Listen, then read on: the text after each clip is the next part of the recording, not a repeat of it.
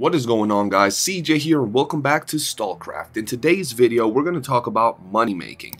The many different ways to make money, because to some people it might feel like getting a couple $100,000 or a couple million is very far off. But in reality, you guys can start making hundreds of thousands of rubles relatively quick. So without further ado, let's break down the ways of getting money in Stalcraft.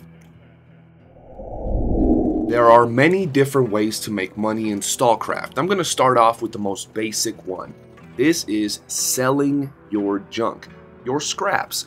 We get this from all over the map. It's very simple. Whether you're doing signals or you're clearing out dens, you're going to be getting a lot of scraps. And guys, listen, I know a lot of you might think, oh, these only sell for a couple hundred, but if you save up your scraps, you're going to be able to get hundreds of thousands, if not millions of rubles through selling this, as you're seeing on screen right now.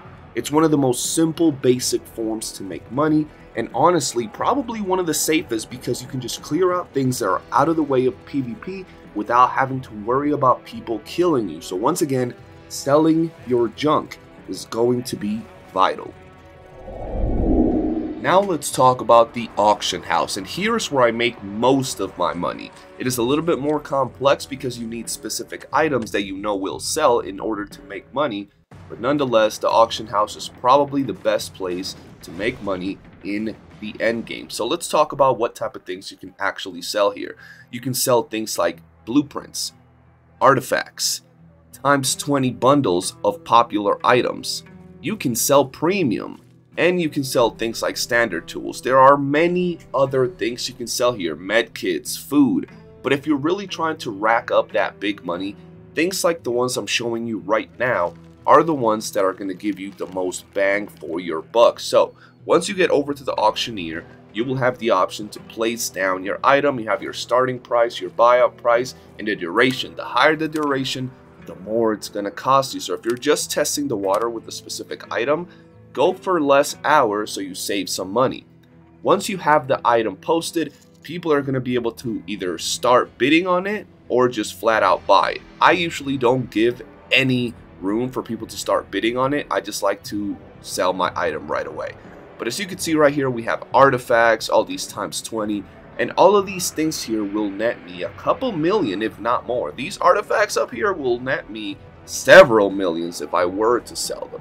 So if you have some good artifacts, if you got some of them times 20 materials, not these, but any, or just anything that you see in the auction house that is worth money, do be sure to post it for the chance of getting some money. Once your item is posted, you're going to be able to go right here into the auction house, your lots, and you can see what's going on with your item.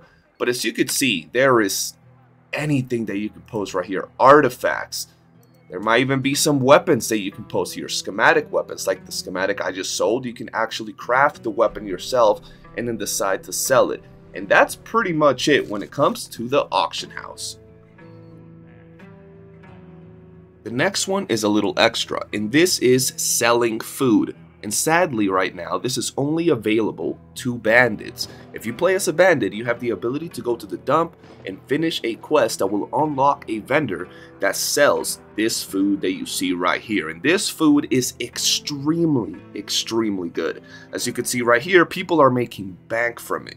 Usually each piece of this food sells for about 250, and they're selling it quite high, at least 3 times the price. So if you're a bandit, you might think of getting some of these food items and selling them in the auction house.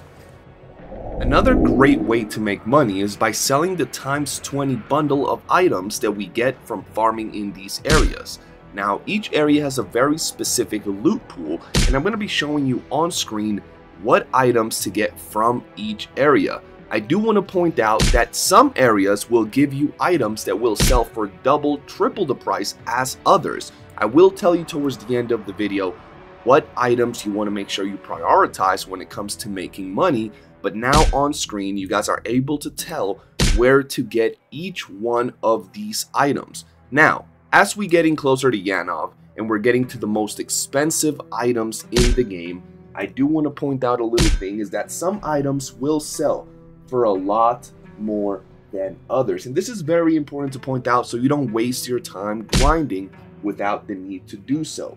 The most expensive items are going to be every single type of data block, large pickles, quantum batteries, aluminum spools, and copper spools, as well as burning crapite.